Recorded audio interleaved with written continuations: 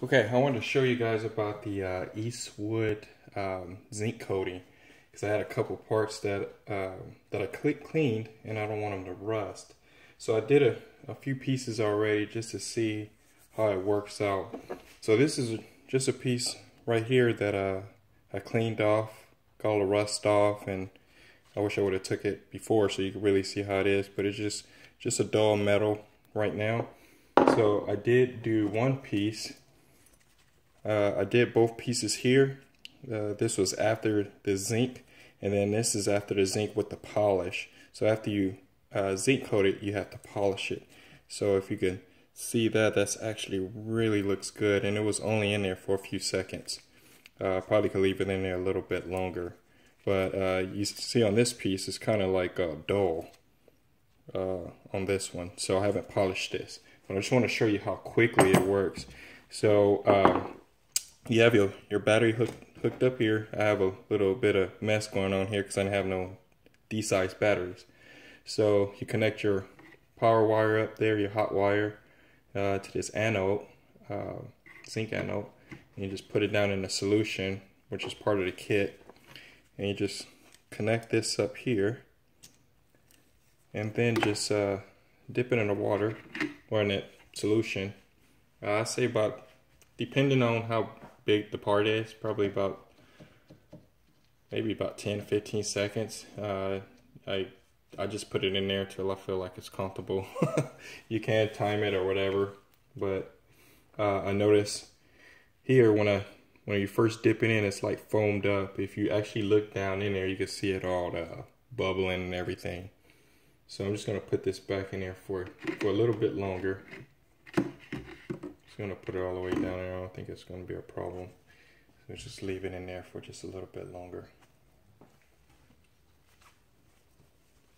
Let me check it one more time. That might be okay there. Okay, yeah, we'll take it out and look at it.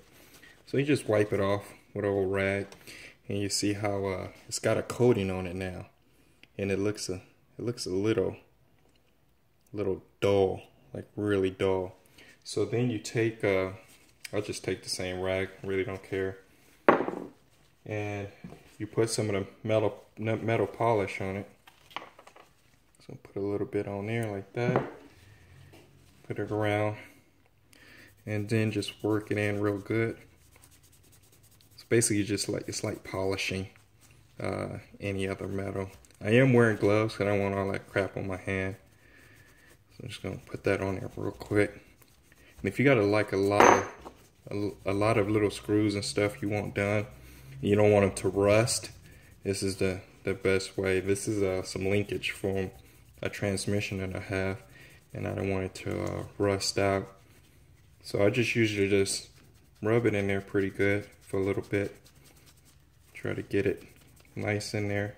And I'm gonna set that to the side. I got another rag here.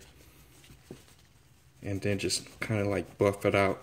You can, I do have a metal buffer here, and it'll go really fast if you put it on there.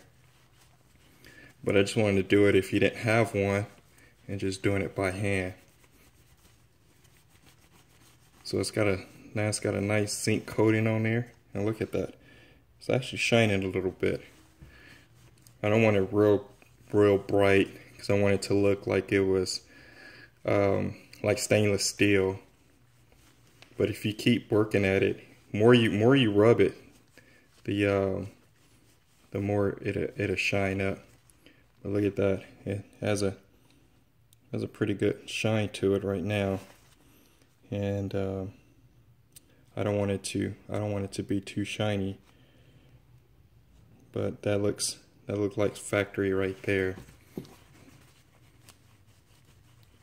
So I'm just gonna show you that real quick. I'm gonna put it on the buffing wheel so you can see how it is on a buffing wheel real quick.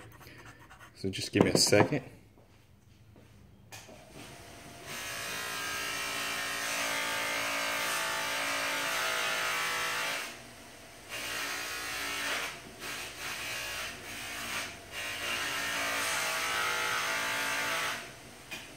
Okay, so I put it on there real quick. Sorry, I didn't want to move the phone.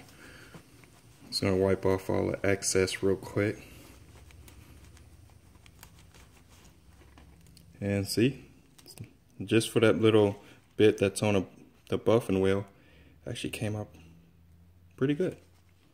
So that was well worth it. I think the kit, I want to say it was about 60 bucks, but you can do a lot until this thing is no more good. And you have to get another one. Zinc anoid, I believe that's what it's called.